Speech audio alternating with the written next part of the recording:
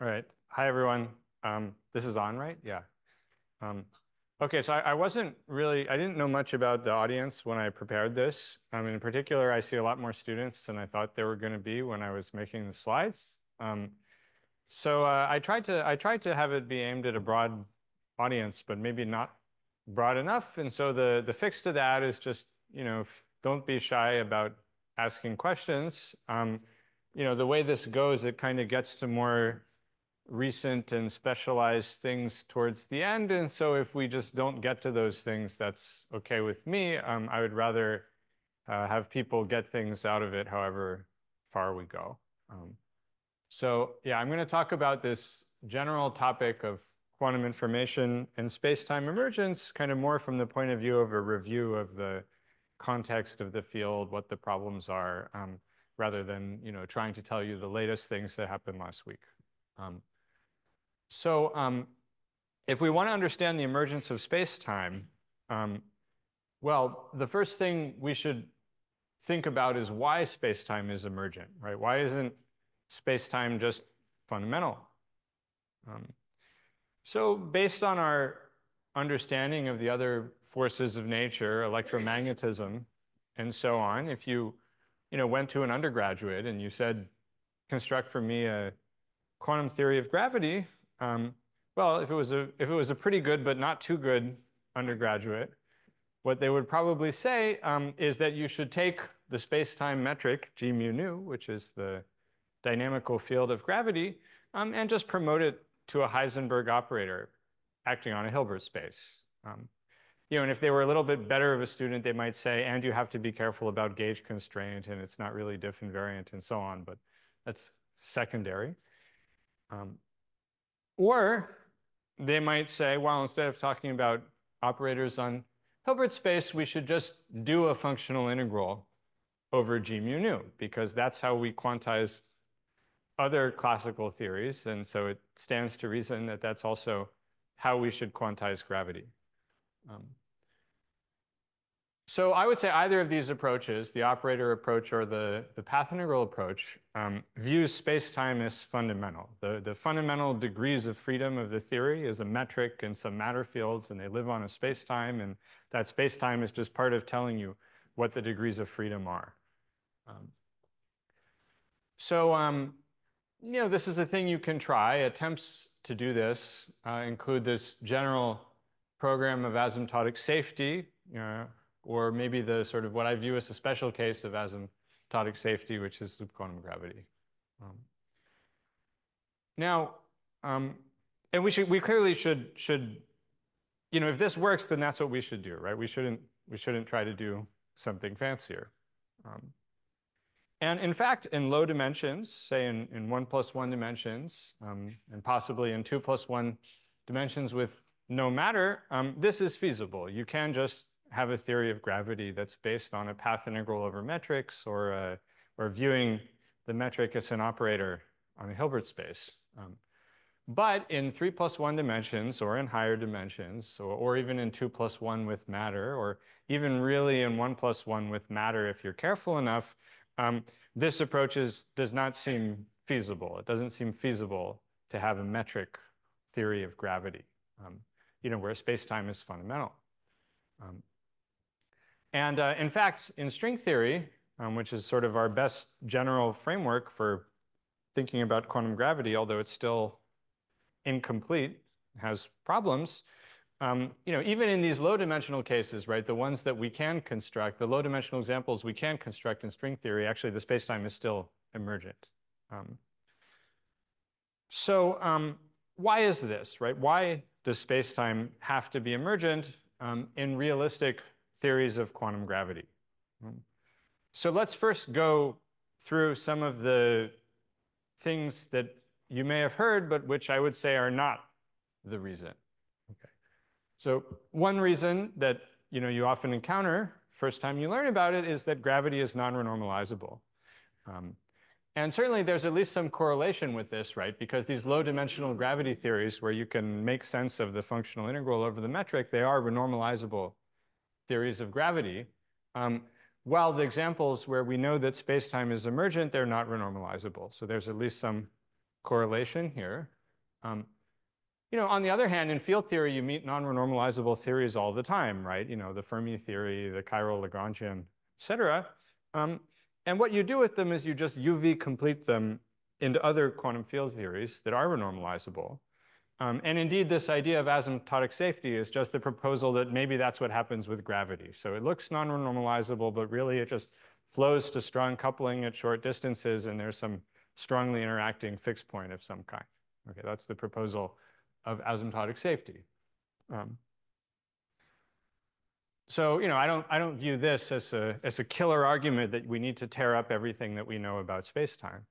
Um, Something that's a little more special to gravity is diffeomorphism invariance, right? In order to have a theory of gravity that reduces to Einstein gravity in the classical limit, you need to have general covariance, right? General coordinate transformations or diffeomorphism should be gauged symmetries.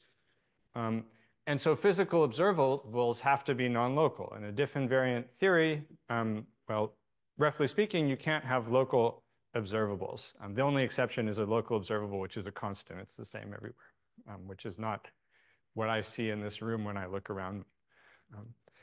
So this is sometimes argued, the dealing with the diff invariance has occasionally argued to be some form of holography or somehow saying that spacetime is emergent. Hydrodynamic is a word people sometimes use.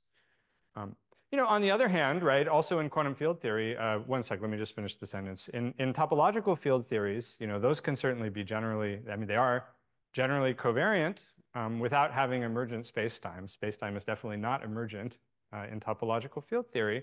And also in these low-dimensional gravitational theories that I just discussed, right, you have diff invariance without having emergent spacetime. Yeah, Frank, you had a question? If you look at why why does invariance actually imply that observable substance? Yeah, so say you want to measure the electric field here, right? So in quantum electrodynamics, that's a fine gauge invariant local observable. But in gravity, what does here mean? If I just say, it's where the x coordinate is 7 and the y coordinate is 10 and the z coordinate is 6, then what does that mean? Because I can change the coordinates, right? So to say what here is, I have to define it relationally. So Einstein talked about rods and clocks, right? Filling space. Or you can try to do it, for example, by having an asymptotic boundary and shooting a geodesic and saying, oh, it happens at the end of the geodesic or something like that. But just to say where you are in a diff invariant theory is a non-local business.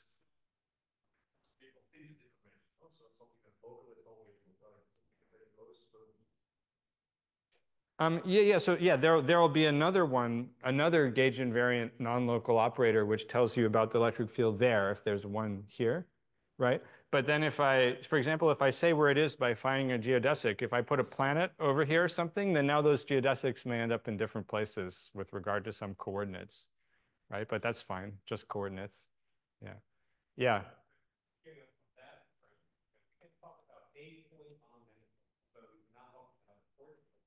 Yeah.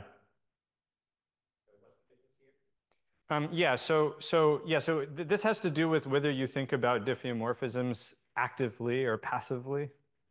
Okay, I think as with many things, it's good to be active when you think about symmetries. So you have some abstract manifold that has a point, right? But then the thing is, if I give you some metric field configuration and matter field configuration on that, physically, it's the same configuration if I move all that stuff by applying a diff. So that now, what used to be the electric field at this point is now the electric field at that point. And physically, there's no way to distinguish between those configurations. So somehow, when you abstractly presented the manifold and you defined the point P, you actually did use some coordinates to do that. Yeah.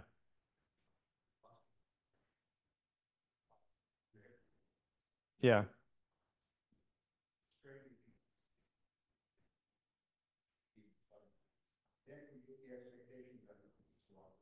Yeah. Well, not quite.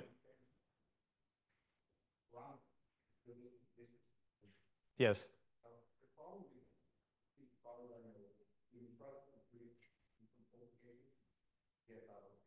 Well, no, but I think you have to say where one of the points is. What you said is not diff invariant because I still don't know. I mean, I might know the distance between them, but I still need to know where the whole dumbbell is.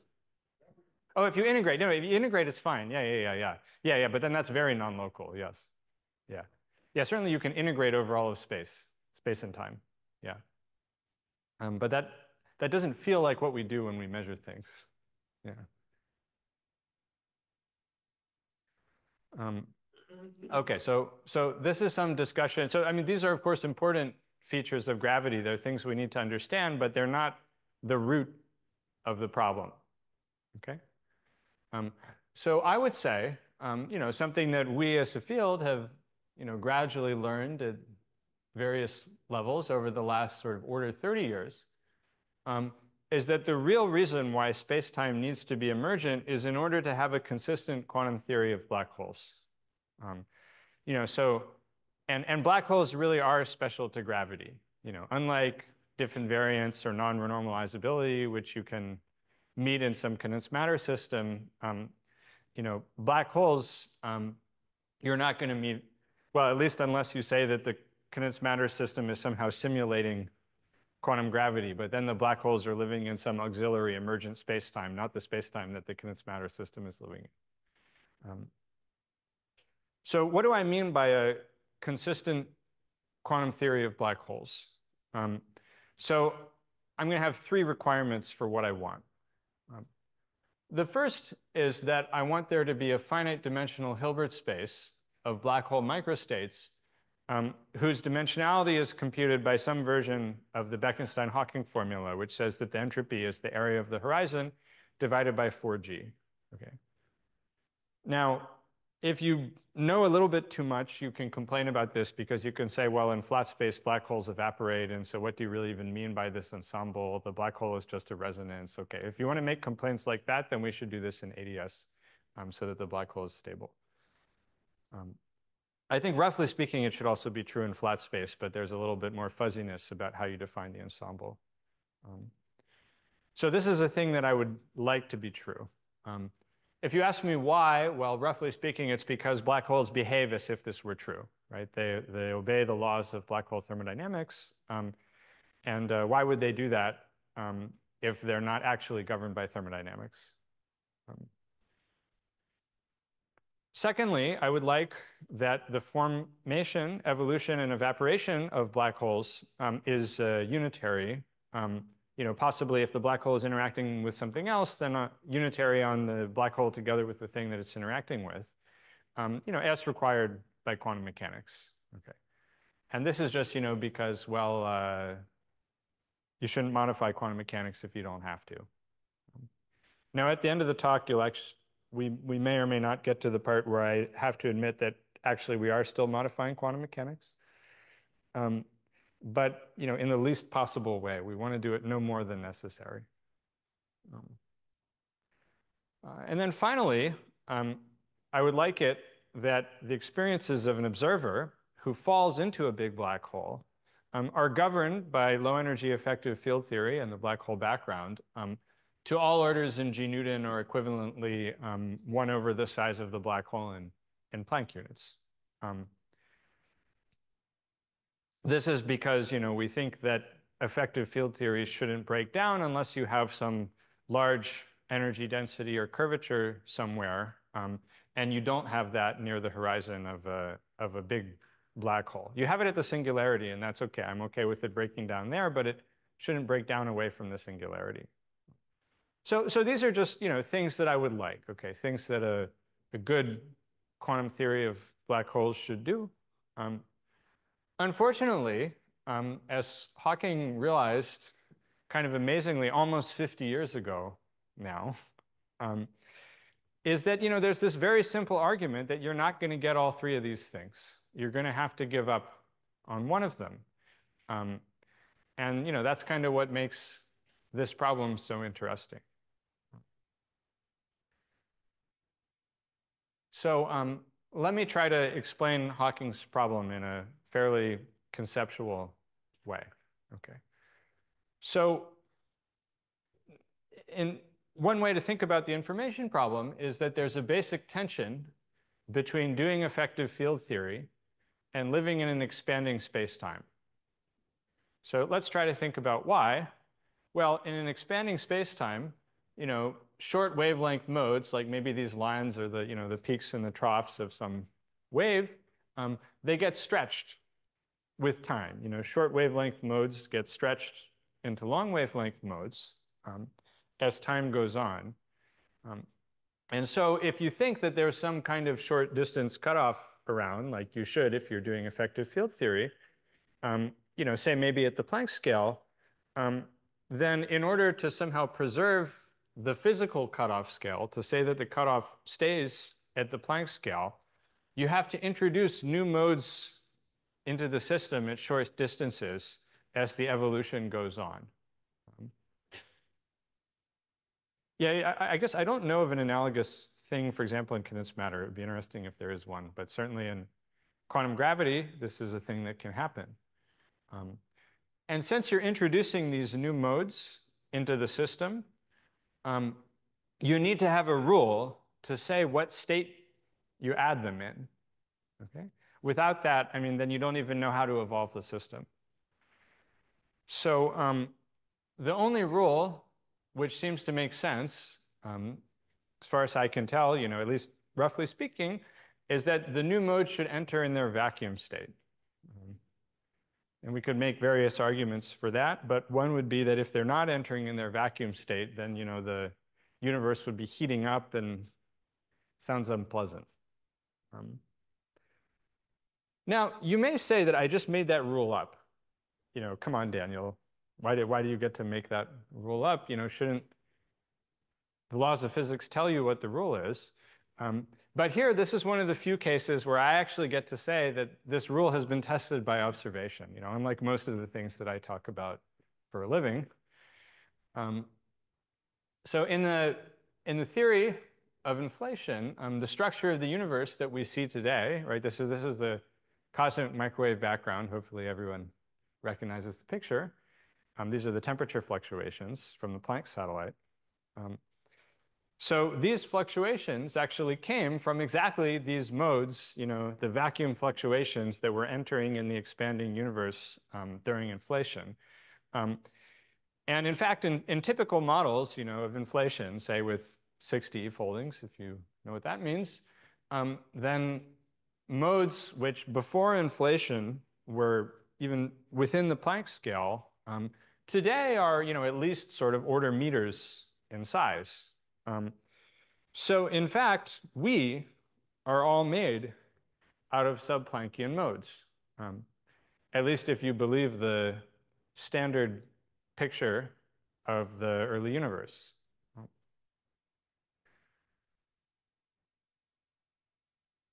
Let me stop and ask if there are questions before I say more. Everyone's happy, having fun, not asleep from lunch. So, I explain this in cosmology because it's a bit more intuitive, the expansion of the universe. But the same thing also happens near black hole horizons. Okay, so this is a piece of a black hole space-time. This dashed line is the horizon. This horizontal line up here is the singularity. This diagonal line here is null infinity, where photons go off to spend their golden years. Well, what happens in the black hole spacetime is that if you go forward in time, there are entangled modes straddling the black hole horizon, which start out very close, like say these blue modes, and then evolve away from the horizon. One half of the entangled pair falls in and hits the singularity. The other one goes out to future null infinity. So these red ones, they were close to the horizon a while ago, and then these orange ones a bit more recently, and then these blue ones are sort of just coming out. And then as time goes on, you get more and more of these pairs straddling the horizon. And according to our rule, they should be entering in the vacuum state. So they should be entangled with each other in a non-trivial way to ensure that we have a sort of empty-ish space-time here with nothing too dramatic going on.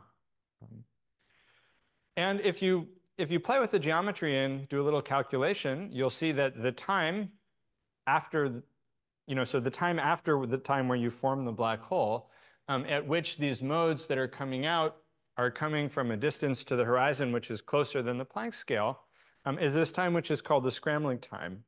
So it's the inverse temperature of the black hole, which is about the Schwarzschild radius, light crossing time, times the logarithm of the entropy of the black hole. And this time is, it looks big maybe because there's the entropy of the black hole there, but it's inside the log, so it's not that big. In fact, if you compute it for Sagittarius A star, which hopefully you know is the black hole in the center of the Milky Way, you get that the scrambling time is about 1,000 seconds. So Sagittarius A star has certainly been around for longer than 1,000 seconds. And so modes from Sagittarius A star that are coming out from much closer to the horizon than the Planck scale. And somehow, as far as we can tell, nothing too crazy is happening. Now, okay, so that was some background. Now let's see how this picture leads us to Hawking's information paradox. So entanglement between interior and exterior modes causes the black hole to radiate, because these interior modes fall into the singularity and are sort of gone from the point of view of somebody living outside. And if you just look at these modes here, there's a flux of energy that's coming out through future null infinity. Now, the reason that that's kind of puzzling is because, so now this is the same diagram, but I zoomed out to show more of the space-time. So now down here is past null infinity, where photons come from. And so this is a black hole that's a very special black hole. I made it out of an infalling shell of photons. And the horizon is this dashed line here. This yellowish region here is the region of the space-time that's behind the horizon. So the reason it's nice to draw the geometry this way is because light rays move on 45-degree lines in the geometry. And so the key point to get from this figure is that the radiation that's coming out here is determined just by this rule that you should have the vacuum for these modes here. Whereas the information of how you made the black hole is riding in on this infalling shell over here. And so if you look on this time slice here, this dashed line, sometimes called a nice slice, whatever's going on here is space-like separated from the information about how you made the black hole over there. And so this process of vacuum, vacuum, vacuum is going to give you radiation that doesn't remember anything about how you made the black hole. That shell is way inside over here. Now you might say, okay, well, maybe it's different once the black hole gets down to be Planckian size, then you shouldn't really believe this picture, but then by then it doesn't have enough energy to return the information. And so Hawking argued that the information is just lost. It's still over here on this shell, but then this part of the space-time is somehow gone when the black hole finishes evaporating. And if you look at the S matrix from I threw in this shell, and then what I got out was the Hawking radiation, and then that can't be a unitary S matrix because you forgot how you made the black hole. So that's Hawking's paradox.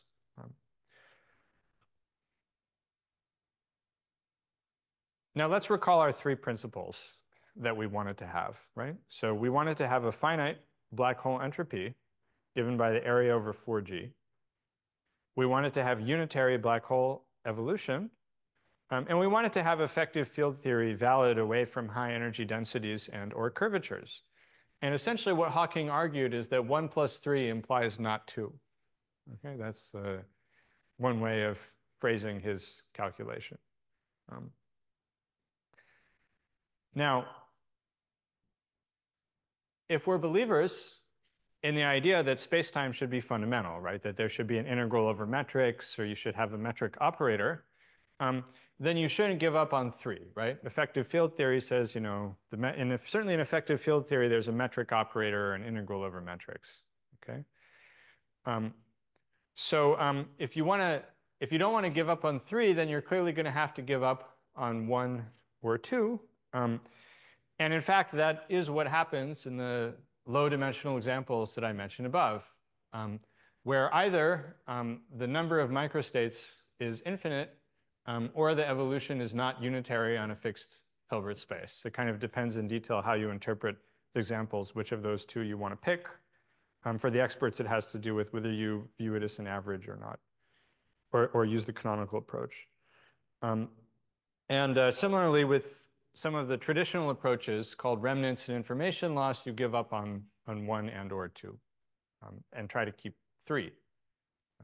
And there are people who still in that camp. You know, if you talk to Bob Wald or Bill Unruh, they'll tell you that you should give up on one and or two. The modern point of view, however, I would say, you know, the majority view among people who think about this is that it's really number three, which you should give up.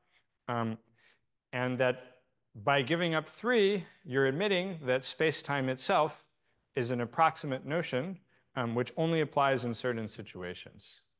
So in other words, space-time is emergent. That's what giving up number three means.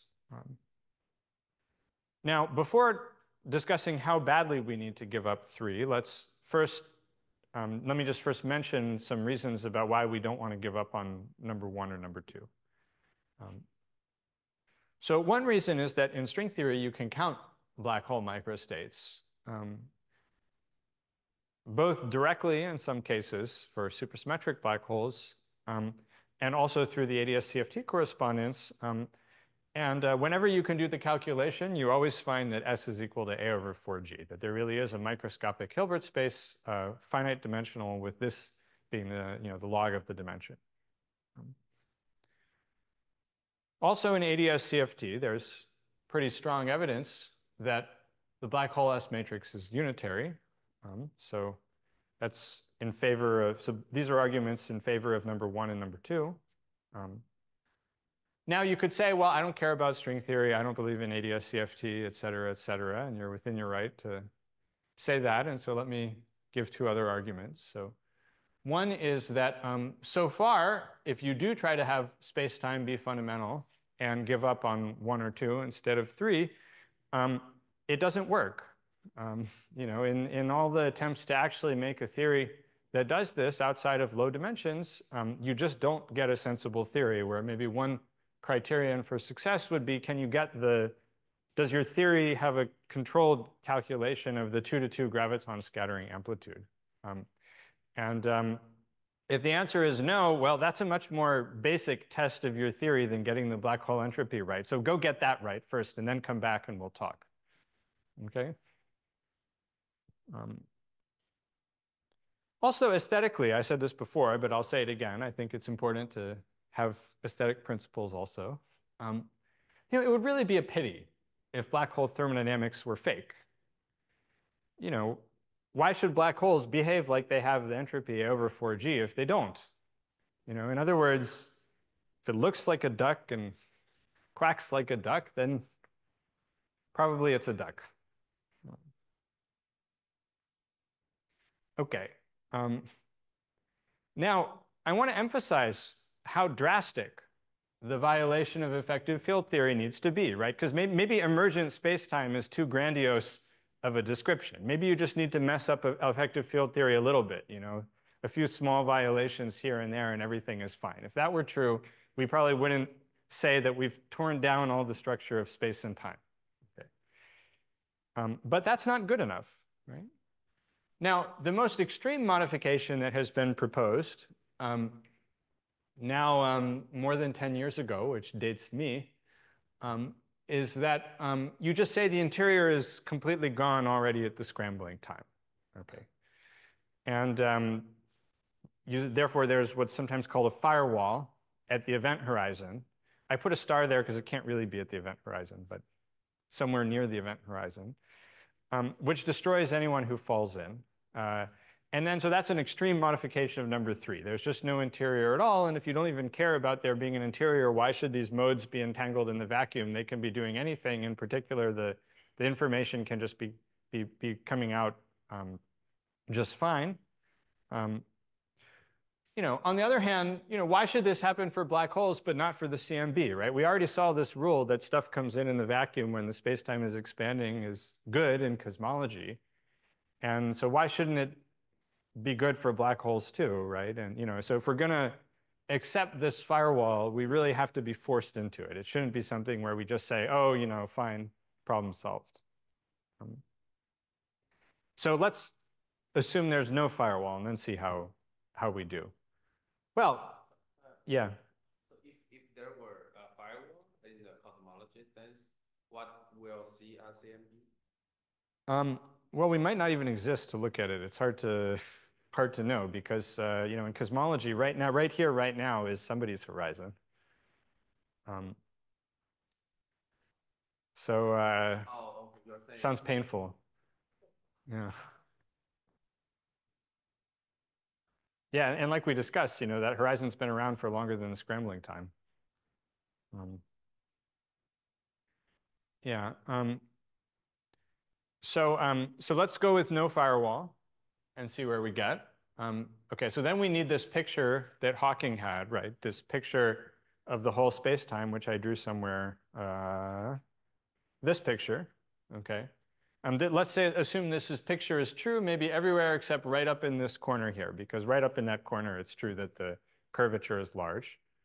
Um, But then you see this to get from the shell, the information in the infalling shell out to the place where the Hawking radiation is being radiated from, you need a ridiculous amount of non-locality.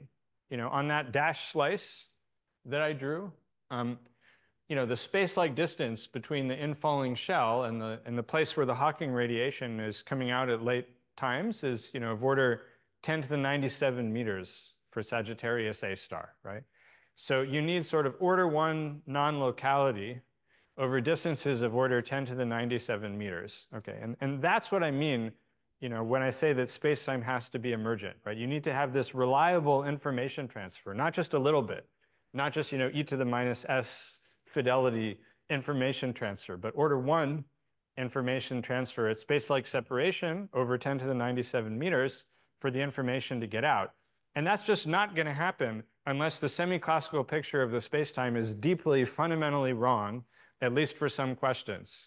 All right. Any questions? Herman? 10 to the 97. Yes, it's the evaporation time. Yeah. Um, yeah. 997. No, not 9.7. For Sagittarius A star, it's m cubed. That's for Sagittarius next door in empty space. In empty space, yeah. Oh, yeah, sure, of course. Yes, absolutely. I'm not an astrophysicist, Edward, Yeah. Mhm. Yeah, I mean, actually, the CMB feeds black holes, so no black holes are evaporating right now, yeah. Um, Unfortunate. Okay. So this is one way of seeing the extreme modification which is necessary. Um, Another way, which I guess Jeff talked about last week, so I don't know how many of you were also here last week, but I'll say this a bit quicker. So you can compute this thing called the Page curve, which gives you the plot of the von Neumann entropy of the Hawking radiation as a function of time. And if you believe Hawking, he says that, well, since you just keep getting these sort of halves of entangled pairs over and over again, then the entropy of the radiation is just growing, growing, growing, growing, growing until the black hole is gone, and then it plateaus at some value, which is the entropy of the final mixed state of the radiation. Um, this is for a black hole you made in a pure state. Um, on the other hand, if the evaporation is unitary, then the radiation has to come out in a pure state. So at some point, this curve has to turn over and go back down to 0.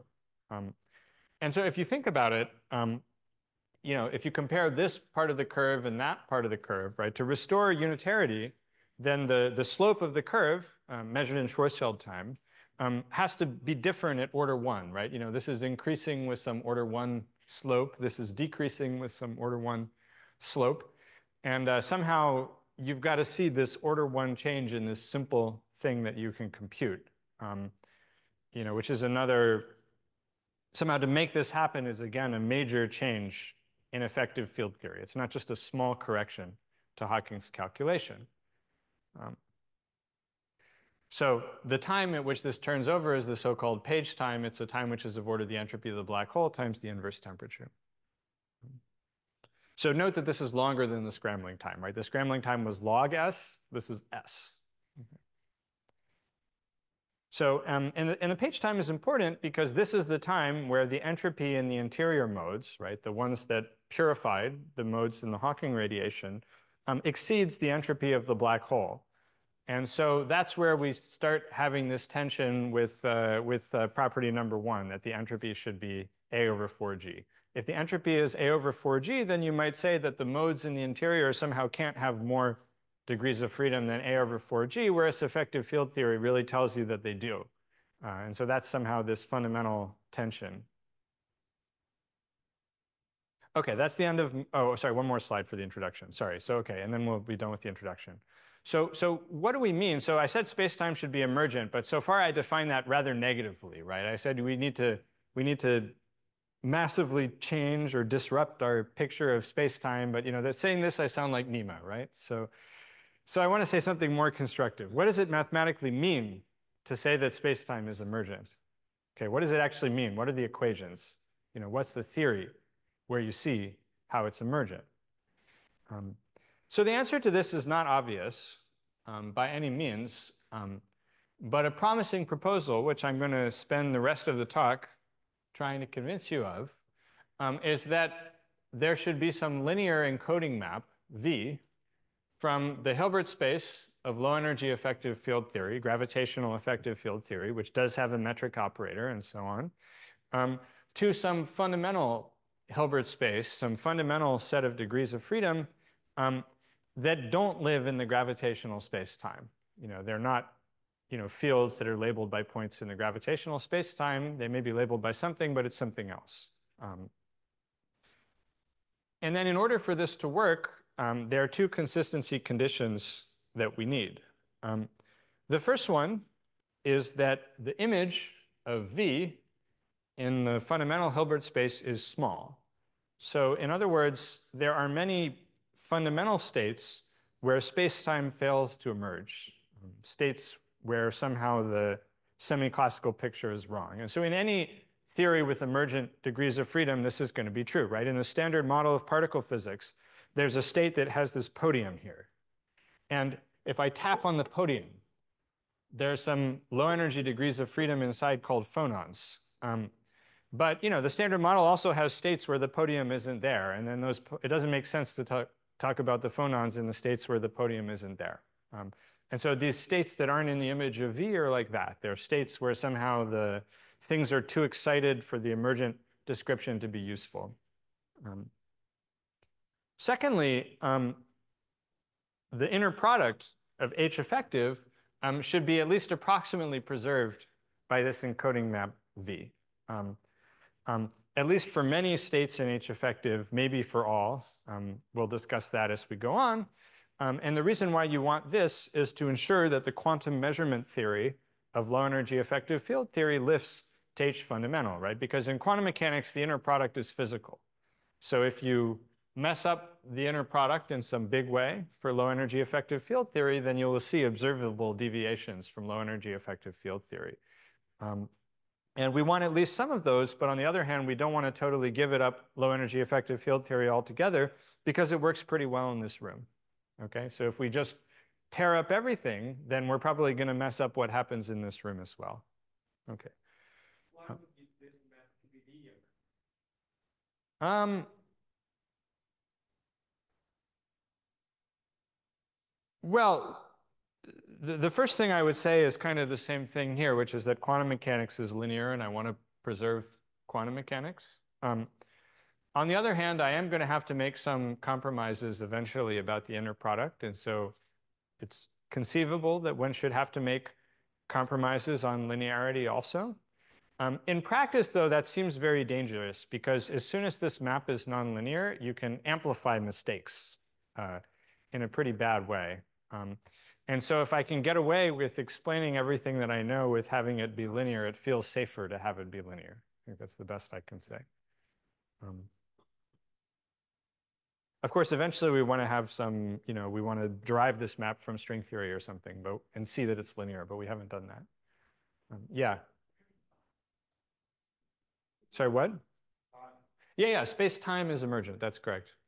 Yes, absolutely. Yeah. I mean, that's so that's already true in ADS-CFT, right? Boundary time is not emergent, but the time in the bulk is emergent. Yeah, yeah. In that case, there's a boundary time which is not. It depends on the example. So I will say ADS-CFT is an example of this, and in that case, there's boundary time. But yeah, in general, some version of this, I would like it to be true in a closed universe as well, and then I don't think there will be some well-defined boundary time. Yeah. So the easiest way to impose these consistency conditions is to just take V to be an approximate isometry. Meaning a map where if I take V dagger V minus the identity and I compute the operator norm, I get something that's small, say in the black hole case, something that's exponentially small in the black hole entropy. And we'll see in a moment that there are many situations where this is the right thing to do. Um, Eventually, though, we'll see that to really understand the black hole interior and the information problem, we have to do something more subtle than this. Okay, and so that's kind of where I'll aim to get at the end of the talk. Um, so here's the plan for the rest of the talk. Introduction has gone on for half the talk, but that's fine. Um, so I'll first explain in more detail how this idea of emergent spacetime, the map V, and so on works in ADS-CFT, where we feel comfortable. Um, then I will talk about the non-isometric version of this idea, where this formula is wrong, and how that's what you need to understand the black hole interior. Um, and then I'll close theoretically with some comments on cosmology, although most likely I won't get to them.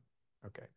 So that's the end of the introduction. Any more high-level questions, concerns, complaints before we go on to get into some details?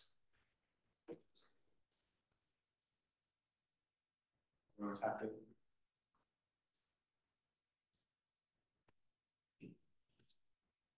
Okay. Um, so let's first go to ADS-CFT. This is our best understood theory of emergent spacetime, and see what we can learn, say in the vicinity of the vacuum, before we try to start thinking about black holes. So did anyone talk about ADS-CFT before in the school? I can skip it. I know you know what it is, Juan.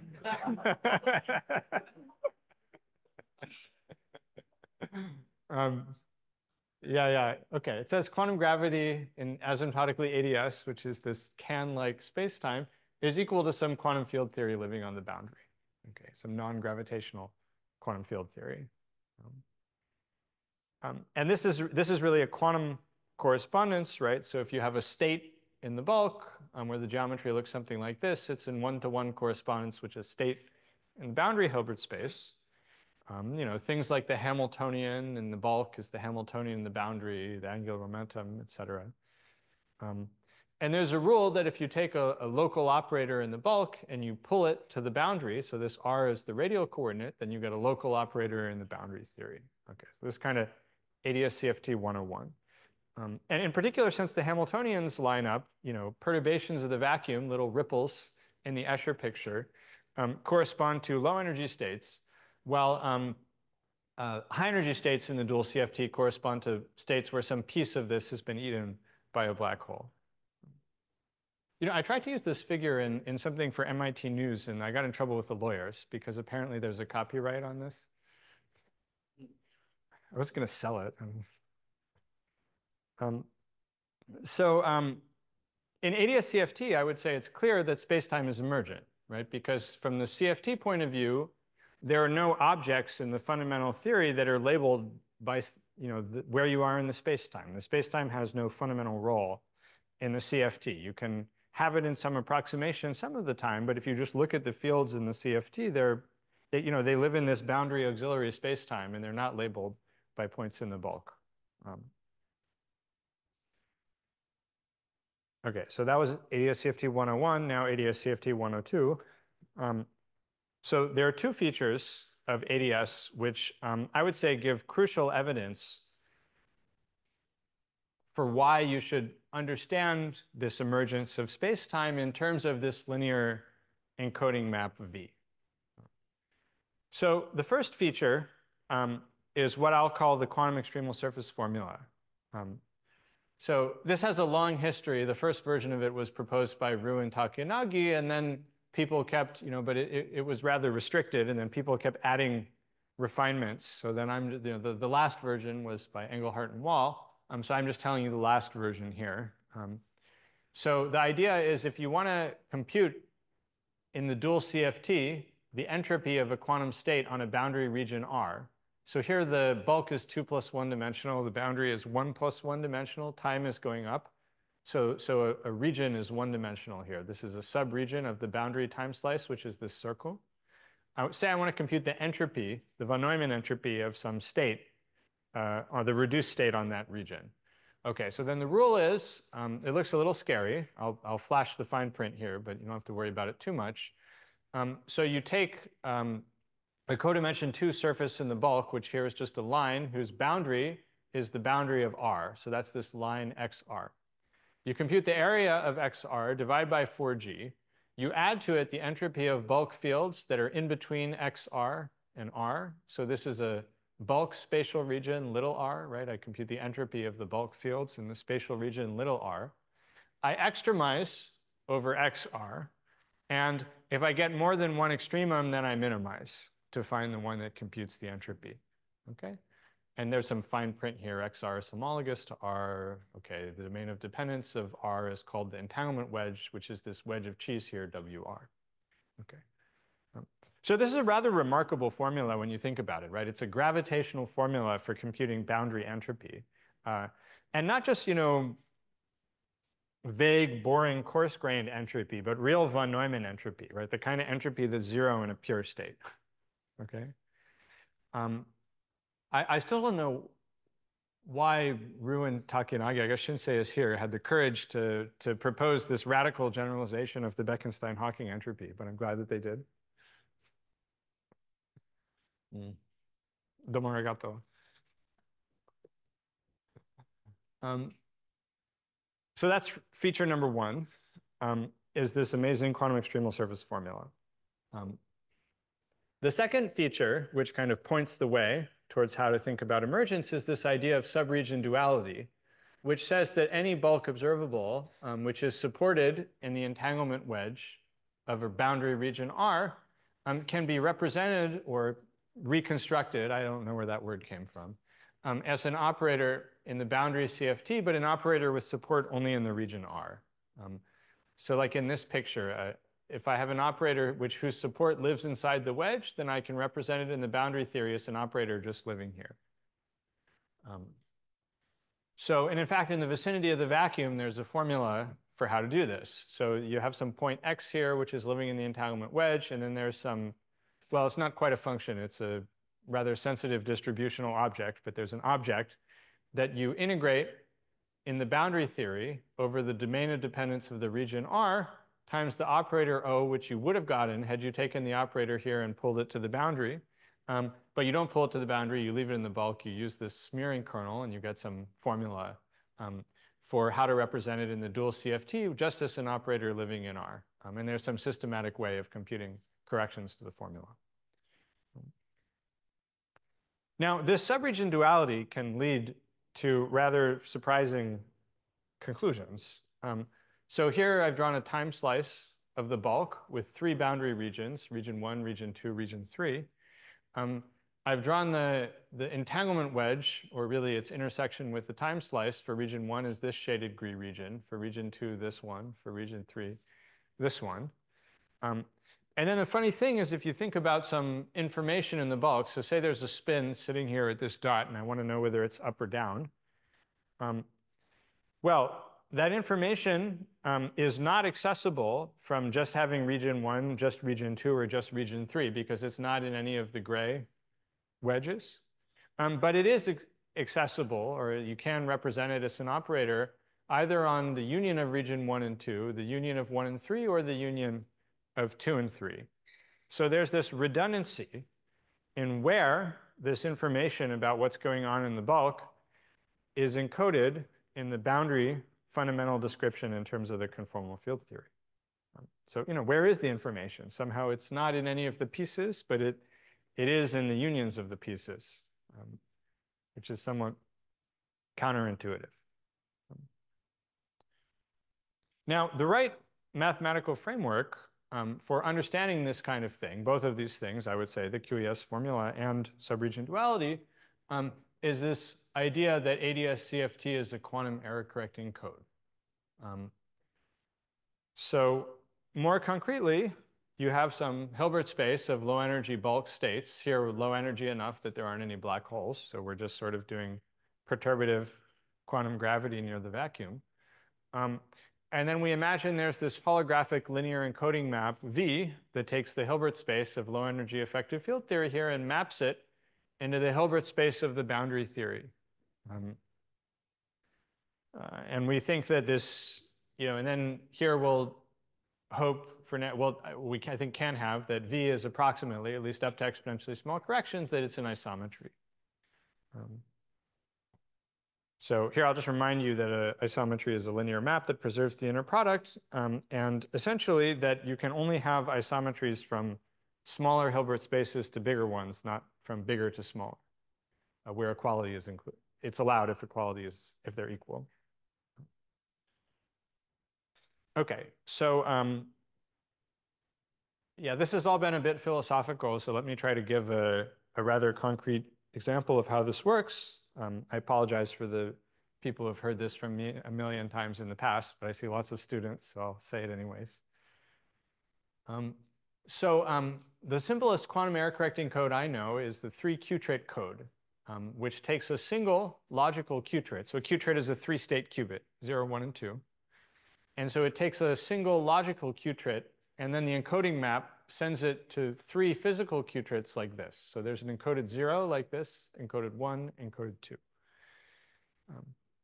This is clearly an isometry if you just stare at it for a sec, right? The states are obviously orthogonal because none of these have any overlap with these or these. It's also symmetric under cyclic permutations of the physical qubits, which will be useful for us in a moment. I also want to emphasize that there's a lot of entanglement in all 3 of these states. If you look at any one of the qubits, the state looks maximally mixed. Now, one way of understanding why this code works is to note that you can find a unitary, U12, on only the first 2 qubits with the property that this encoded states are just obtained by taking a product state of whatever logical state you wanted on the first qubit, tensor some fixed state on the second 2, and then you just hit it with this unitary that has support only on the first 2 qubits. So explicitly, this is the unitary, but you can figure it out, check it in your own time. And so what this means is that if the system is in some logical state, psi tilde, right? So that means some superposition of this basis states, right? Then I can figure out what that state is just by hitting the encoded state with U12, which just decodes and puts the state back in the first qubit, and now I have the state there. So I can learn the state of the system only having access to the qubit 1 and qubit 2. And by symmetry, so because of the cyclic symmetry, right, that's also true. There's also going to be a U13 and a U23, and so I can recover the state from any 2 of the physical qubits, but not from any one, because for any one, it's just maximally mixed. There's no information about the state. Now, in addition to logical states, you can also have logical operators, right? This is an encoded operator that acts within the code space with some matrix elements. And in general, if I just pick the code arbitrarily, you would guess that in order to have a logical operator that does the right thing in the code space, the logical operator needs to have support on all 3 physical qubits. But since we have this U12, we can do something kind of clever, right? We act with U12 to decode. While we're decoded, the information is in qubit 1, so I just act with whatever operator I want on qubit 1, and then I re-encode with U12 dagger. And this gives me a representation of the logical operator that acts in the right way on all the code states, but only has support on 1 and 2. And then by using the symmetry, we can also represent it on 1 and 3 or 2 and 3 by just using U13 and U23. Okay, so that's the 3-qubit code. And so this is, I think, quite reminiscent of this subregion duality that I talked about before, right? Where the same bulk information is accessible from different pieces of the boundary at the same time. So let's make that more precise. So here now let's make an explicit analogy between holography and the 3-qubit code. So the idea is that the 3 physical qubits, which are the pink dots here, are the local CFT degrees of freedom. So the boundary fundamental Hilbert space is the tensor product of qubit 1, qubit 2, qubit 3. Okay. The logical qubit, the one logical qubit, is a field in the center of the bulk right there, the blue dot. Okay. And then the correctability that we just talked about of the 3-qubit code says that this information about what's going on in the center of the bulk you can learn from any 2 of the pink boundary qubits, which is just what we saw in ADS-CFT. Any questions so far? Yeah. So earlier you wrote an explicit formula for the construction in terms of the reconstruction in terms of an integral. Yeah. So I know that you can do something like that in the causal wedge. Yeah. Is that also an explicit integral expression like that also possible in the entanglement wedge? As far as we know, no. I mean, there's some conjecture, which is that if you, instead of using the boundary Heisenberg operators, just those, you also allow their modular flows, then there's a conjecture that you can do it. And I think it's plausible, but I haven't been convinced by any of the arguments given that it's a proof. It would be something more complicated than the formula that I wrote in any event. Okay. Yeah. Yeah, there's a formal argument that it has to be true, which I'll actually mention in a moment. But I guess that formula applies to this case. yeah, in this case, the formula applies. Yeah. And so because in this case, the causal wedge and the entanglement wedge are the same, right? And so just to see that ADS-CFT has this subregion duality property, that formula is good enough. Yeah. So this is subregion duality in the 3-qubit model. You also actually have the QES formula as well. And so let me try to explain that. So because of this U12, I'll note that if I have a mixed logical state, right, I can represent it in the physical Hilbert space by just taking whatever mixed state I want, taking the tensor product with this fixed maximally entangled chi state on 2 and 3, and then conjugating by U12. That just gives me the encoded version of the mixed state. So now we can compute the von Neumann entropies in the fundamental description on the 3rd qubit and the first 2 qubits. So on the 3rd qubit, the U's don't matter because we trace out qubits 1 and 2. And then we can throw out rho 1 and we throw out half of chi. And then since chi was maximally entangled, we're left with a log 3 for the entropy on the 3rd qubit. On the other hand, for qubits 1 and 2, well, we can still throw out U12 and U12 dagger because the entropy is invariant under conjugation by unitary. So we're just computing the entropy of 1 and 2 for this state. But since this is a product state, that's the sum of the entropy of chi, which is log 3, and then the entropy of rho tilde. Okay? And so I claim that this is the same as the QES formula, because if we define this area over 4G to be log 3, so in this picture that I had, I say the length of this in Planck units is log 3, then this is the area term, and then this is the bulk entropy in the entanglement wedge, right, which is what I was supposed to get from the QES formula. But here realized in this sort of totally trivial model where you sort of where there can't be anything mysterious. So I want to emphasize that the area term here comes from the fact that chi was entangled, right? If chi was not entangled, then we wouldn't have gotten these log 3s. And that entanglement is essential to having a good code, right? If chi was a product state, for example, then there would be no way that 2 and 3 could have the information if 2 didn't have it by itself. Okay. Now, there's one more thing I can get out of the 3-qubit code before going on. So you can say, okay, fine, Daniel. You gave us a nice theory of quantum gravity that accounts for a 3-dimensional subspace of the 27-dimensional CFT Hilbert space. Okay, but a few slides ago, you told me that in ADS-CFT, a state in the bulk corresponds to a state in the boundary. And now you're telling me that no, it's only a three-dimensional subspace. So what about the other 24-dimensional subspace, which is orthogonal to the code space? What are those in the bulk? Okay. And my claim is that this is where gravity comes to the rescue. And those states are the microstates of a black hole which swallowed our bulk point. Okay. And so that's also a valid gravitational state. You just have a black hole here that ate the point. And the microstates of that black hole account for the rest of the boundary Hilbert space. Okay. Now that may seem a bit arbitrary here, but you'll see in a moment that this picture sort of works in more general models as well. Okay, so that's it for the 3-qubit code. I'll go on to tensor networks to connect with the morning talk in a sec, but let me ask again if there are more questions before then. Yeah. Is the intuition here that if you're outside of the code space, the information was locked in the black hole? No, it is there. I mean, this black hole does have microstates, right? It's a 24-dimensional Hilbert space of microstates. Yeah, I think it's better to just say that this part of the space-time failed to emerge, as I was saying. Yeah.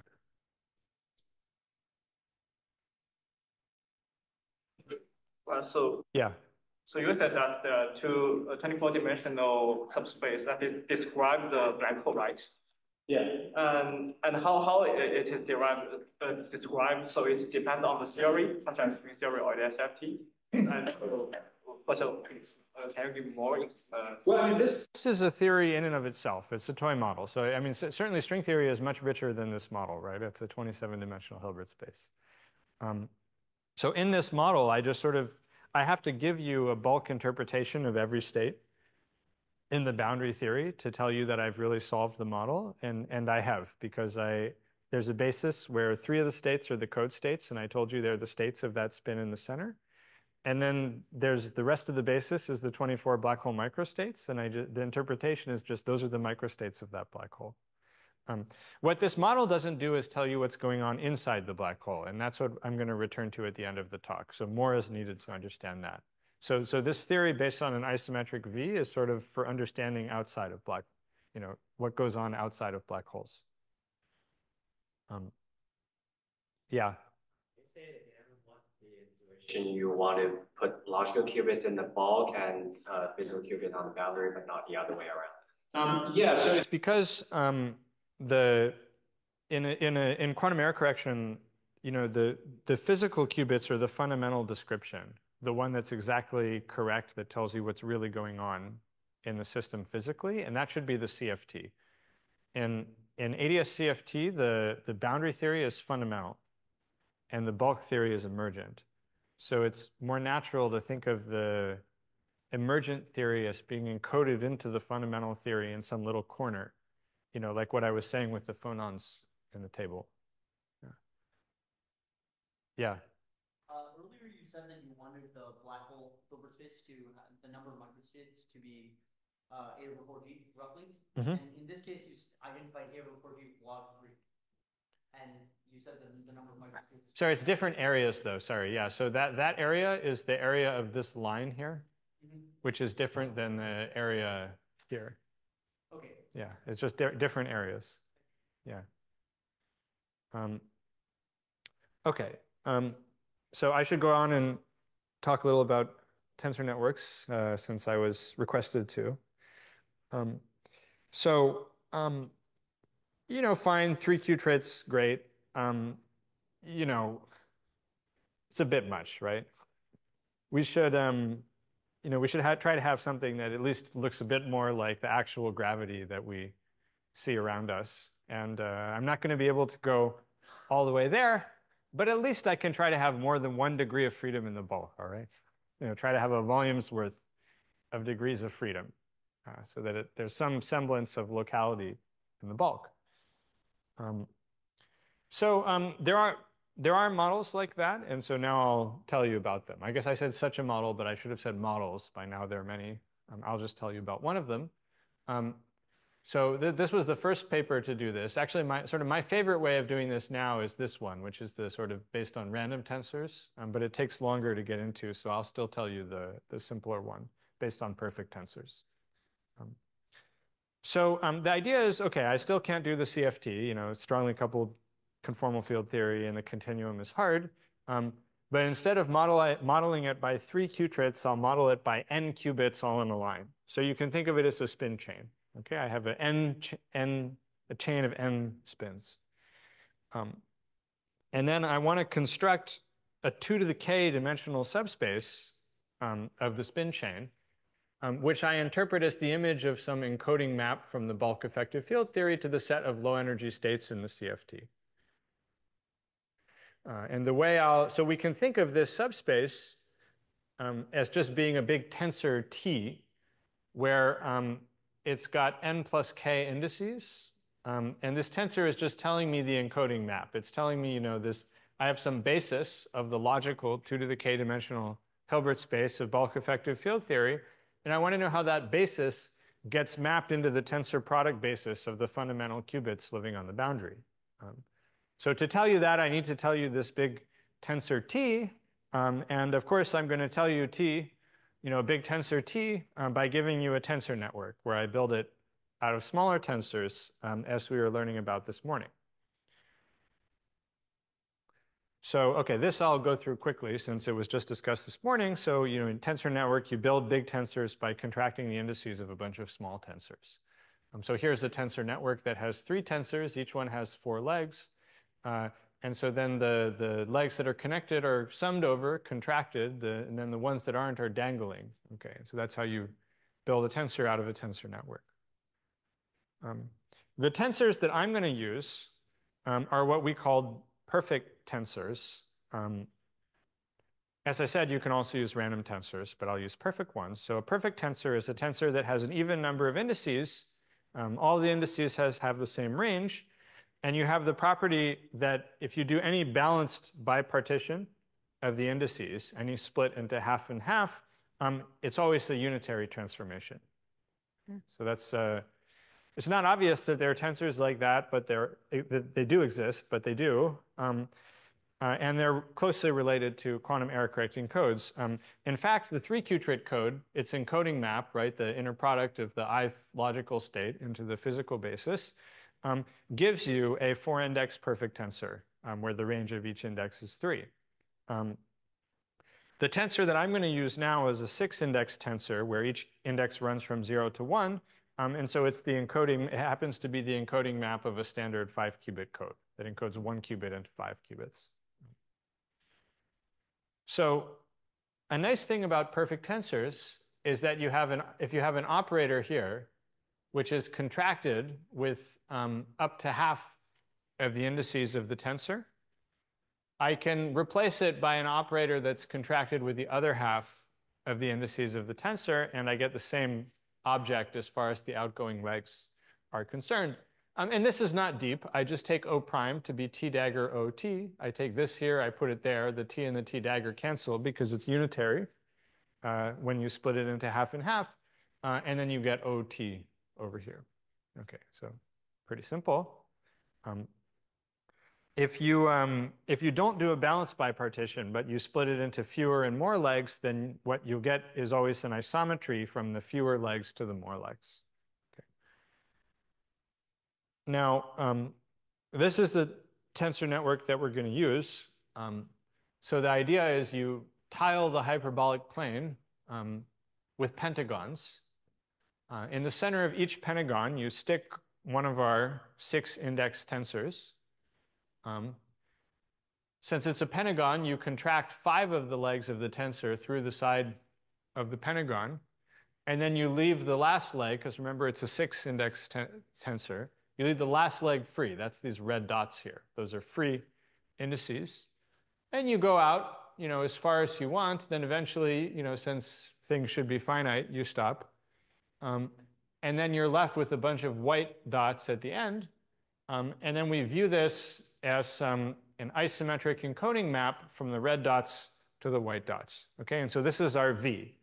This is our holographic encoding map that takes the red dot Hilbert space, which is the Hilbert space of bulk effective field theory, into the white dot Hilbert space, which is the Hilbert space of the boundary CFT.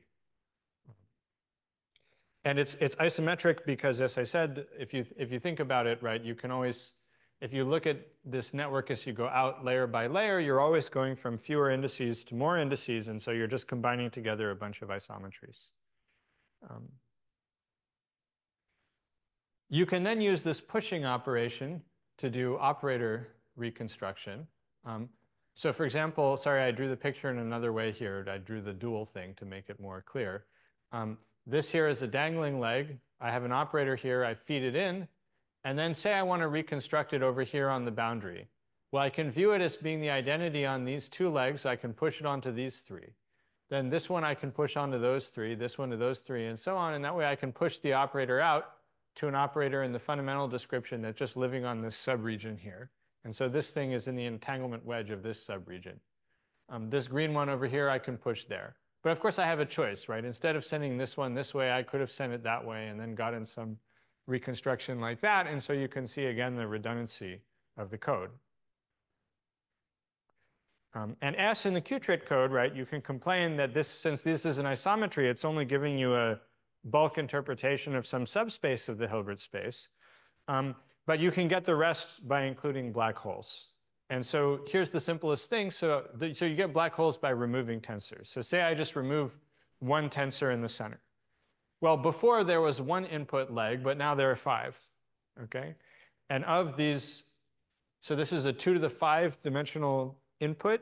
Now, 2 of the states are just the ones I would have gotten by putting the tensor back. So those don't have the black hole, but then I interpret the rest. Oh, what happened? My internet connection is unstable. Okay. I interpret the rest of the states as being microstates of this black hole, which is sort of 1 ADS radius in size. And then if I make a bigger black hole, I remove more tensors, and I get more states. And I can keep going until eventually I removed all the tensors. And now I just have the encoding map as the identity. And now every state in the dual CFT has been accounted for by including large enough black holes. Now, I want to emphasize that the things I just said are not special to these models. You know, I use methods that were special to the models to show you that the things are really true.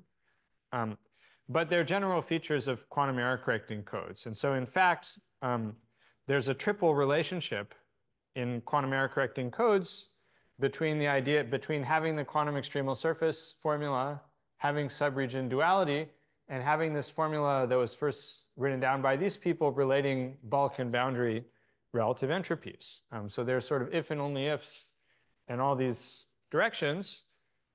This theorem I first proved in an exact setting, and then there's a bunch of people who have been sort of gradually increasing the level of generality, you know, making it approximate, dealing with the special subtleties when the Hilbert spaces are infinite dimensional. But this picture has kind of held up through all the generalizations. I think some of the generalizers are here. Did I see Elliot, for example, somewhere? I think I saw Elliot before. Oh yeah, there he is. Hi, Elliot. Yeah. Okay, so that's it. That's all I was going to say for ADS-CFT. So now I'm happy to have any more questions about this, or in the last 15 minutes, I'll just get as far as I can to now go back to the black hole information problem and try to generalize this to be able to deal with Hawking's paradox. So, okay, any other questions? Everyone's happy? Yeah. How does space emerge? Well, I don't know. Because there's this map V, right? If you ask me, I don't know. Yeah, I mean, I guess I'm telling you at the level of equations how it emerges. Yeah, if you ask me for some more detailed picture of what's going on in the bulk, I'm not sure. Yeah.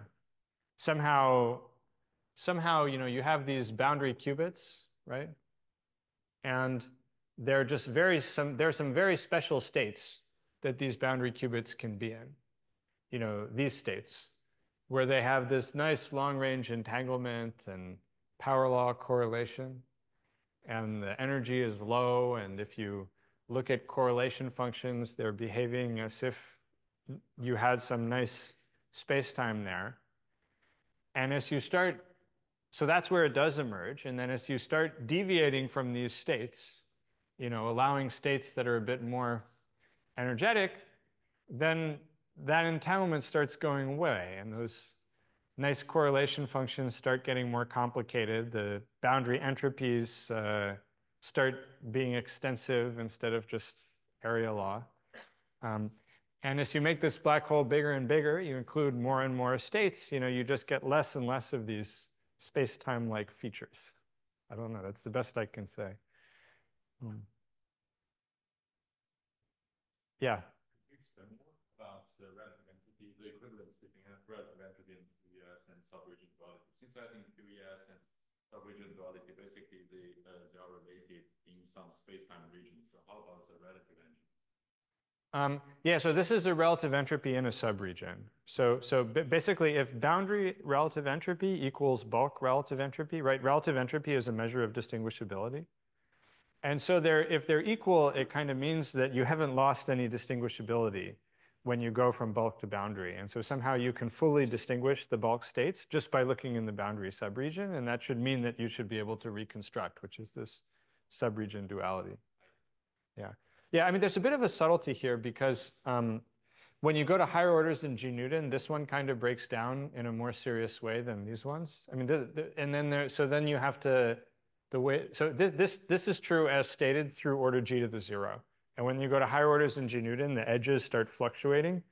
And you have to worry about, oh, if you're right near the edge, then sometimes you're on one side and sometimes you're on the other. And that messes up subregion duality right near the edge. It also messes this one up a little bit. QES, I feel like the jury is kind of still out on this validity of QES to higher orders in perturbation theory. I go through phases. Yeah.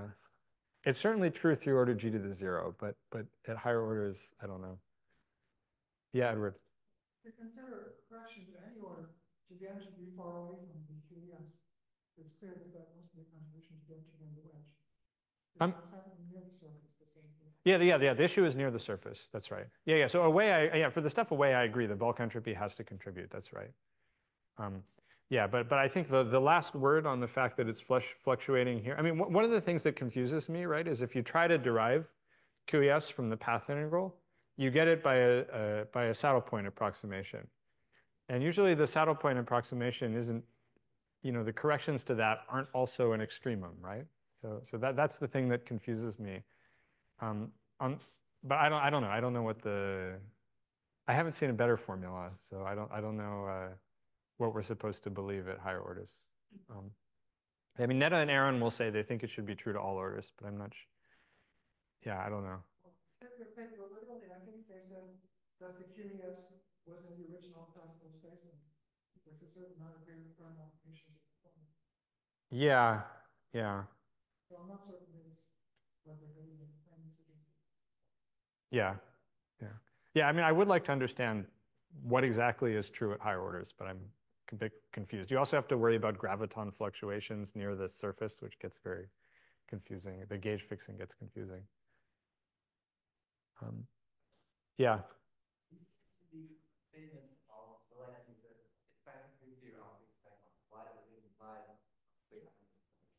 No, it's statements about the relationship between low energy effective field theory and the fundamental non-perturbative description. So each of these things is an equality where on one side you have a fundamental thing and on the other side you have the effective thing. So it's a statement about how the effective thing is embedded into the fundamental description. And this is relating various such statements.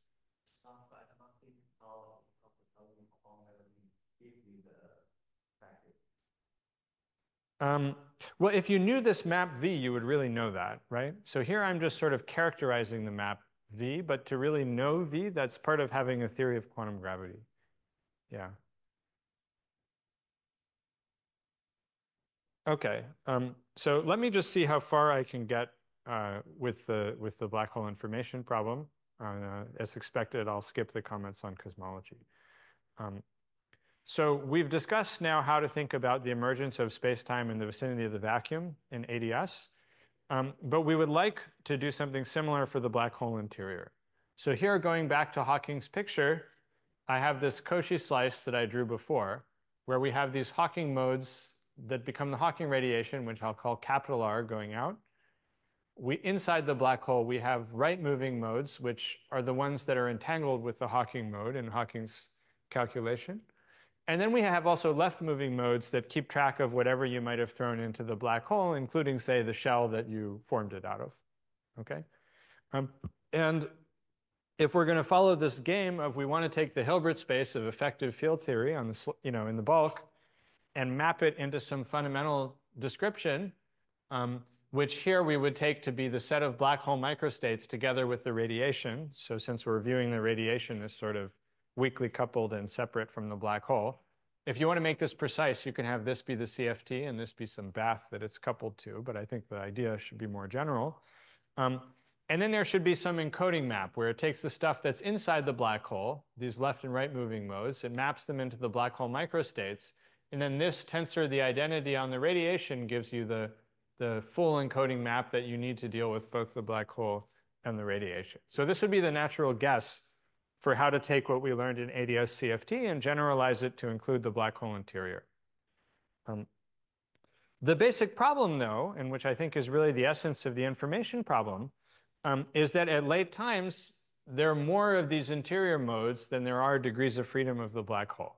You remember, because the page time was the time where that starts being true. And so, as I mentioned before, you can't have an isometry from a bigger Hilbert space to a smaller one. And that means that if we're going to have a map V that takes the interior degrees of freedom and sends them to the Hilbert space of black hole microstates, it can't be an isometry. But then what are we supposed to do with these consistency conditions that we had, right? We wanted to preserve the inner product, right? We wanted to map into a small subset of the states compared to compared to all the non-geometric states. And before we did that by saying the map was an approximate isometry, but now we have to think of something else, okay? And so I personally was hung up on this point for quite a while because it seemed like if it's not an isometry, you're violating quantum mechanics.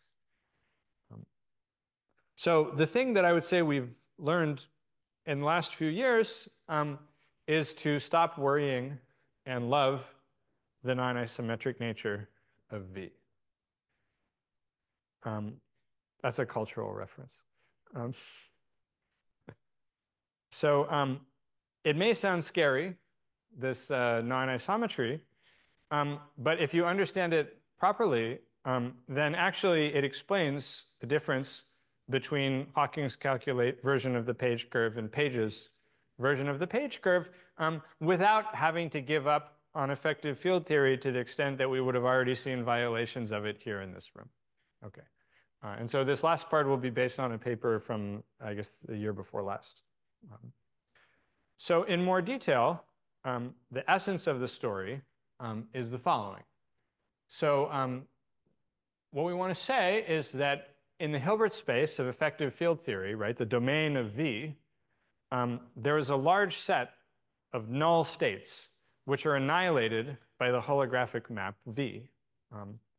So this sounds like a huge violation of effective field theory. I'm taking lots of perfectly kosher effective field theory states and just saying, no, they're gone. In the fundamental description, they don't exist.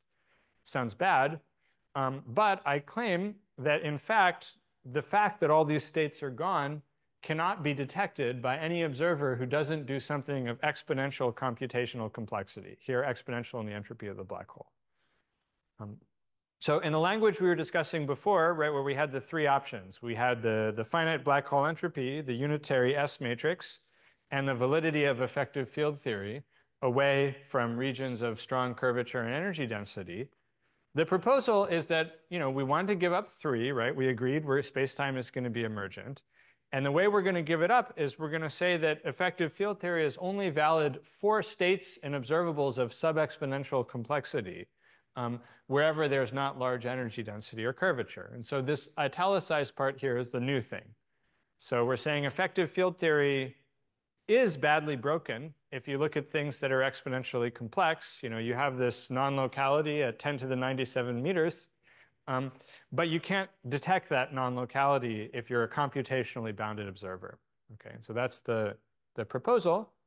And in fact, we were able to construct explicit solvable models where 1, 2, and 3 star are all true in a way where you can really prove it. And so, of course, these models are toy models. They're not, realistic, but it shows that there's not a contradiction between 1 and 2 and 3 star, because we have an example that does all three. And so at least in these models, there is no information problem. We have a version of 1, 2, and 3, which is correct, which are all true at the same time.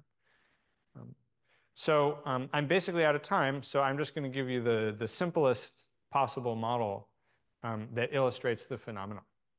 Right? So let's say we have an orthonormal basis of e to the s states, state number 1, state number 2, going up to state e to the s. Now, we learn, well, in kindergarten, maybe only in the former Soviet Union, that there are no states that are orthogonal to all of these. But when S is large, it's actually quite easy to make a state which is nearly orthogonal to all of these states. So here's an example. I just do a uniform superposition of all the states. So if I compute the inner product of my state psi with any one of these, I get e to the minus s over 2. Almost 0. Pretty close to being orthogonal, right? And that was so much fun. Let's make another one. Here's another one. I just throw in all same superposition, but now I throw in an alternating sign. So if you compute the inner product of these two, it's again exponentially small. And it's also exponentially small with all of those. So look, hey, I got another one. This is great. I keep getting more almost orthogonal states. And I don't need to stop here, right? So now here, let's try to put this in the black hole language. So let's say I have some interior state, so some state of the left and right moving modes inside the black hole, and I want to define its encoded version. The encoded version is just going to be a sort of uniform superposition. There should be a capital B here. This is a basis of the black hole microstates.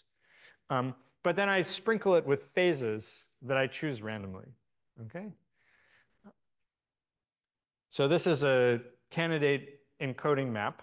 And I'm going to do this in a situation where the dimensionality of L and R is much bigger than the dimensionality of B. But even when it is, well, if I compute the inner product of the encoded states, right? So if I take, VI, V dagger J, right, I get this. And if you look at this, well, if I equals J, the phases cancel. I sum over the microstates of the black hole, I get 1. That's good. So I preserve the inner product. I preserve the norm of the states. But then if I is not equal to J, then this is like a random walk, right? I'm summing up, B phases, so I should get square root of B. But then I'm dividing by B, so I get 1 over square root of B, which is exponentially small in the entropy of the black hole. Okay? So in this way, I can make a ton of almost orthogonal states, way more than the Hilbert space dimension naively allows. This has some name in computer science, which I never remember. Jordan somebody? I don't know. Can some computer scientist tell me? Jordan Linden? Huh? Jordan somebody lemma, yeah. Yeah, it's the lemma that you can fit a lot more almost orthogonal states in Hilbert space than you might have thought. Yeah, which is what I said, yeah. So this is, so now clearly the V isn't an isometry, right? Because I'm going from bigger to smaller, but nonetheless, for all these states in the basis, I can preserve the inner product very well. Now, that's not quite what I said before. Before I didn't say just basis states. I said also states of sub-exponential complexity, which includes many superpositions of these. To prove that, you need a fancier model, which I don't have time to explain. But in the fancier model, I can show that you can get this for all the sub-exponential states, not just for the basis states. Yeah.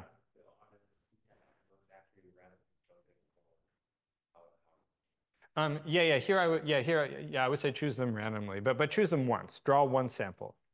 So okay, this S with these usual existence proofs, right? What I can show is that generically this is true, but it's hard for me to give you a specific list of the thetas where it's provably true. But it's true for almost all the choices. Okay, maybe this will be the last thing I'll say, and then I'll stop. So you can use this model to explain the quantum extremal surface calculation of the page curve that Jeff talked about. So since Jeff talked about it, I won't explain the details of the calculation. Let's just see how it works in this model.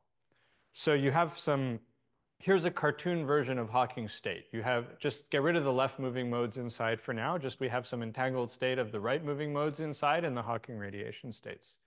So this is my bulk effective field theory state, all right?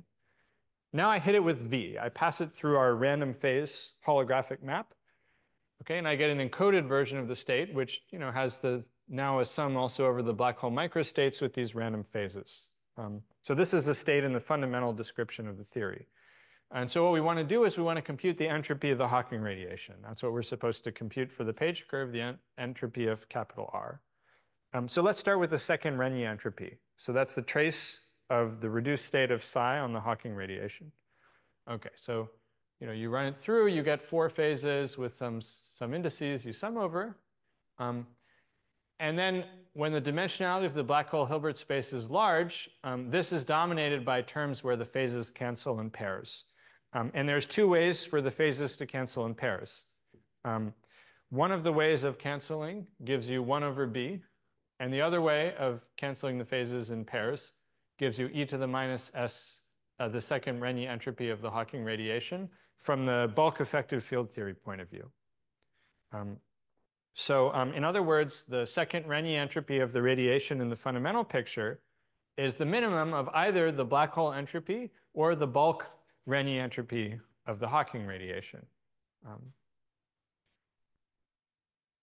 So the area term, right, this option arises from terms where b equals b prime, whereas this one arises from the terms where I equals I prime, right, in this sum. Those are the 2 ways of canceling the phases. So you can do a fancier version of this for the von Neumann entropy, and you get the same answer. And this is precisely what the result that Jeff talked about, right? So at early times, when the entropy of the Hawking radiation is small compared to the entropy of the black hole, then the entanglement wedge of the radiation is just the radiation itself, and you get this answer. But then at late times, when the entropy of the Hawking radiation is big compared to the black hole entropy, then it's better to include the island, and then this entropy doesn't contribute, but the area does, and that's this contribution. So the area term takes over midway and gives you the decreasing part of the page curve. Now, I want to emphasize here that I did not take the QES formula as input here, and I also did not use Euclidean quantum gravity in any way, all right? Now, people sometimes want to say that Euclidean quantum gravity lies at the root of it here, but I want to emphasize I didn't use it at all. I just took the definition of entropy in this model, trace of minus trace of rho log rho, and I computed it, okay?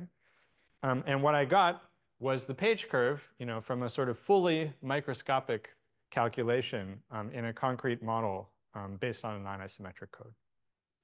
Okay, so let me conclude. So we see that inspired by the coding formulation of emergent spacetime in ADS-CFT, we can make a model which realizes, several of the desired features of a quantum theory of black holes, including the 3 features that seem to be in contradiction with each other, with this caveat that the spacetime only emerges for sub-exponential observables. So, black hole entropy is finite, effective field theory is valid, and the page curve of the radiation is computed and is consistent with both unitarity and the QES calculation. You can develop this further to see that you have manifest non-locality, whereby by doing exponentially complicated operations on the radiation, you can create excitations in the black hole interior. So that's this non-locality at 10 to the 97 meters. But to take advantage of that non-locality, you need to do something exponentially complicated. You can also do a dynamical version of this where you see explicitly that the S matrix is unitary for forming and evaporating a black hole. So there's still many details to fill in, but I think it's an exciting time. And there's some feeling in the community, although maybe not everyone agrees with every detail of what everyone else says, there's this feeling that we have this set of ideas which somehow together have dealt with the crux of Hawking's problem. Okay, so I had these comments about cosmology, but maybe I'll just I'll leave some things. Yeah, let's see. Well, it's only 2 slides. I don't know. Okay, yeah. I don't yet know how to do all this in cosmology, but I think that probably you're going to have to include the observer explicitly. Okay, that's all I was going to say. So thank you for listening.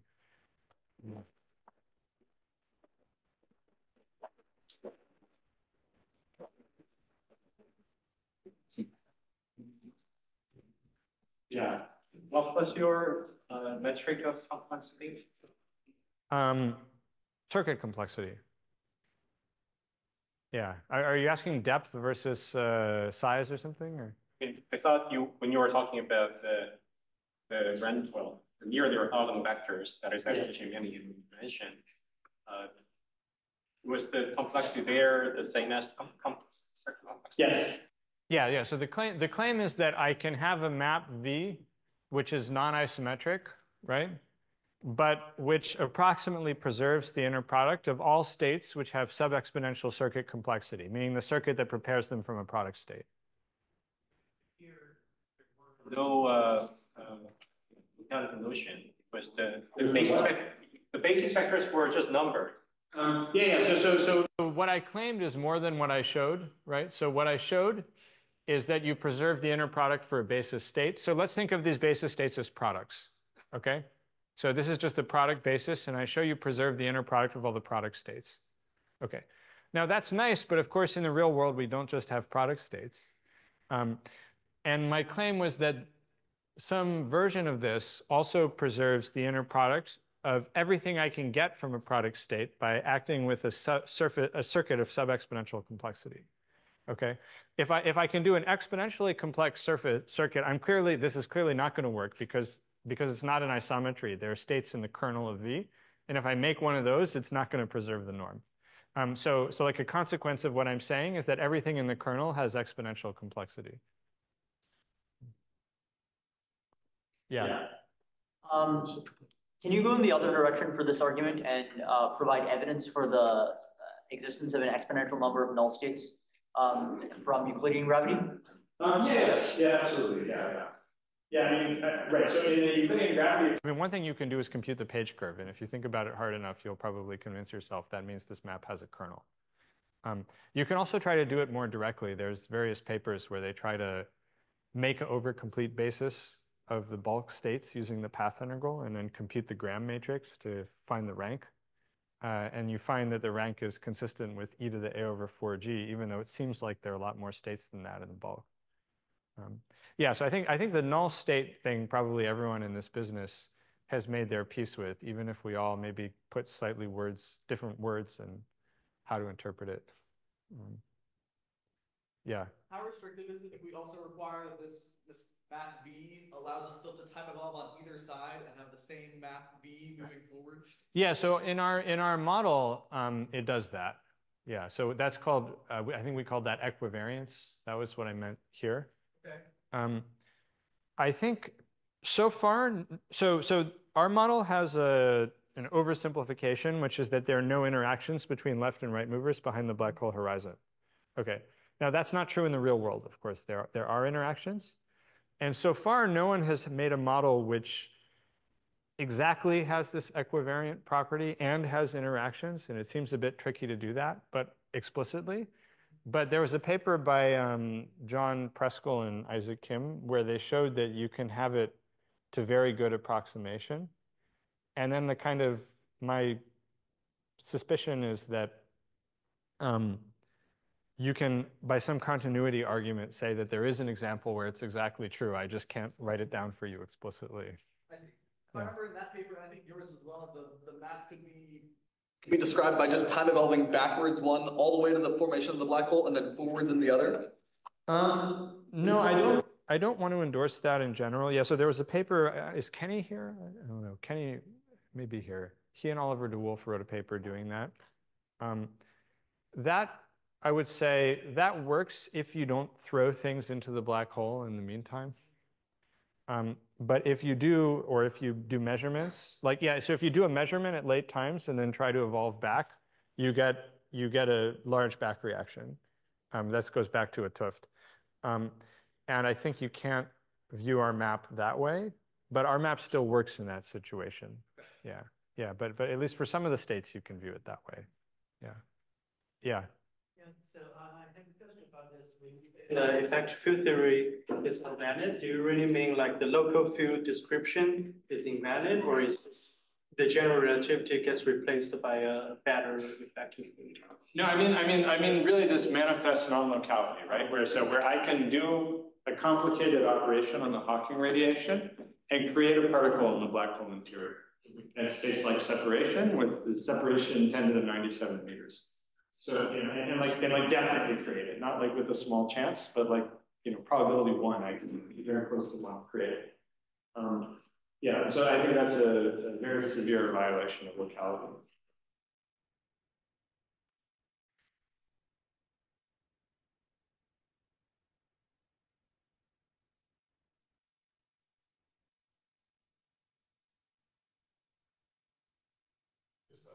The Jordan was the Johnson Lindenstrauss. Johnson Lindenstrauss. Okay, yeah, I can never remember this. Not Jordan. Johnson. Yes, thank you. Yeah, yeah. It's not that old. It's from the 80s or something. Right? Yeah. There are no more questions. Let's thank Daniel again.